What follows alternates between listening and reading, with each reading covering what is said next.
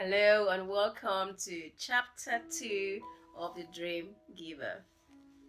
And the title of chapter 2 is Ordinary Leaves His Comfort Zone. The next morning, Ordinary woke up at the usual time, but instead of reporting to his usual job, he packed his suitcase with the usual stuff.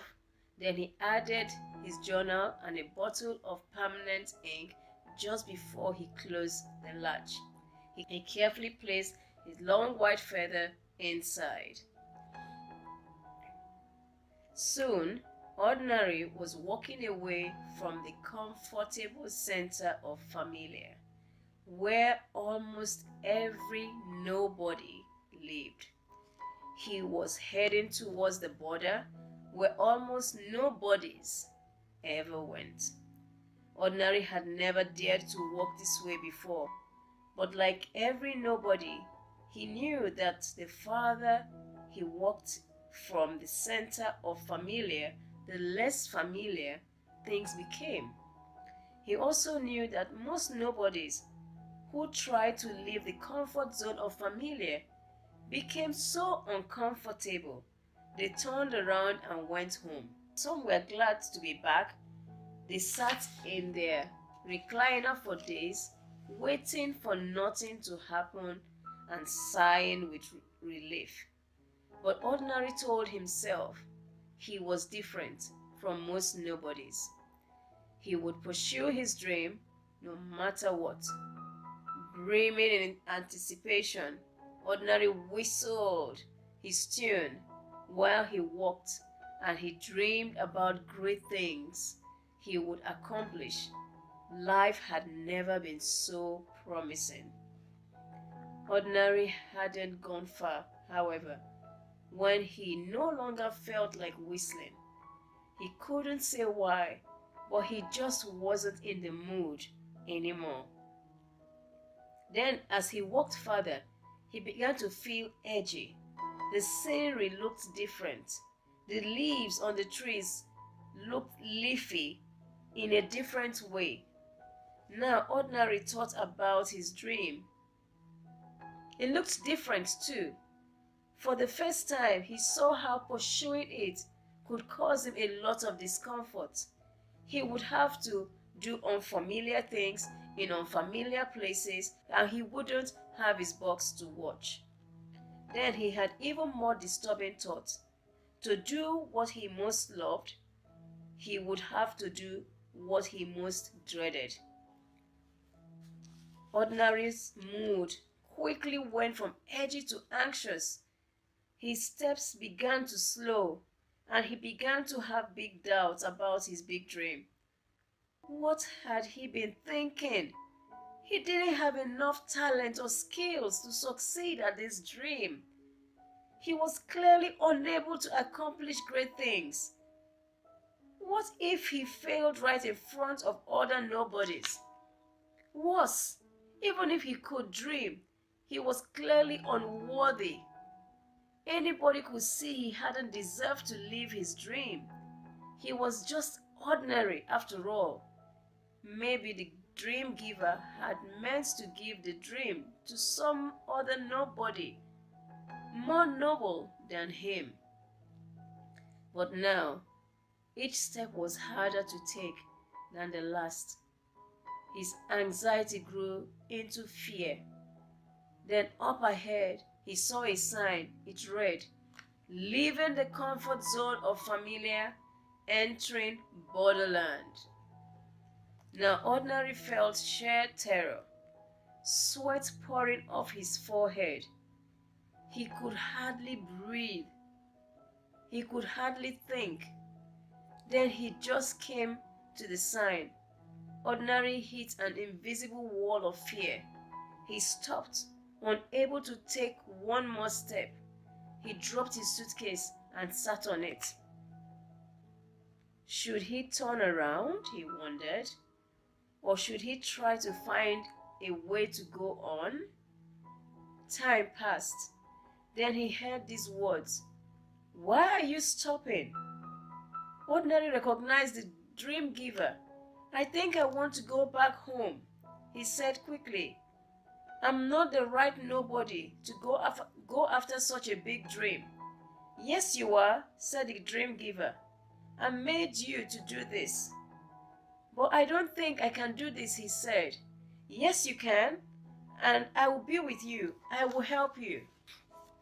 Ordinary stayed where he was.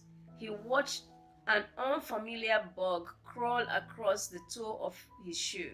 Strange birds flew by overhead. After a while, he stood and looked longingly towards the unknown. Somewhere out there was his big dream. But getting from here to there seemed way too hard. Then he looked longingly back towards familiar. He fondly remembered all of its comforts. His usual job, his best friend, his recliner, his box. There was something wonderful about nothing happening. Ordinary picked up his suitcase and decided to take one step in that direction, just to see what it felt like. It felt better. Right away, his breathing came easier. So he took another step, just to see what that step would feel like. It felt even better. He went on. With every step back towards the middle of familiar, Ordinary grew more comfortable. But he quickly noticed he was growing sad again, and he knew why. With each step he took, he was leaving his big dream further behind. Then he heard the dream giver again. Why are you going back? He asked. Ordinary stopped. Because I'm afraid.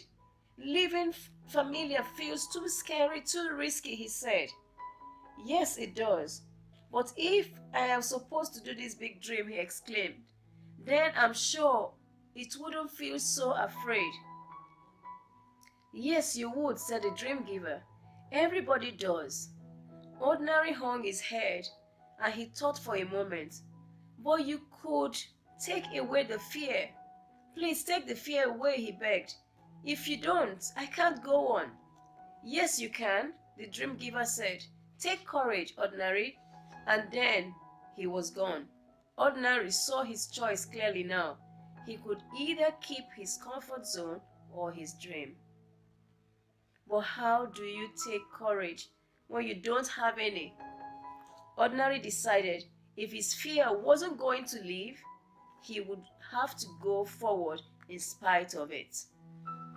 Still trembling, he picked up his suitcase, turned his back on familiar, and walked to the sign. And even though his fear kept growing, Ordinary shut his eyes and took a big step forward, right through the invisible wall of fear. And there he made a surprising discovery. On the other side of that single step, the exact one Ordinary didn't think he could take, he found that he had broken through his comfort zone. Now the wall of fear was behind him. He was free, and his dream was ahead. He began to whistle again as he walked on, his big dream beating brightly in his chest. Later that day, Ordinary took out his journal and his long white feather and wrote down the truths about his comfort zone. And this is what he said. It was hard to leave my comfort zone, but it could have been harder to leave behind my dream, and I'm glad I didn't. I still don't feel worthy or able to do my dream, but the dream giver has promised to help me. Now I know a secret. I can take courage even when I feel afraid. My big dream was on the other side of that invisible wall of fear. I had to step through it. I didn't think I could, but I did.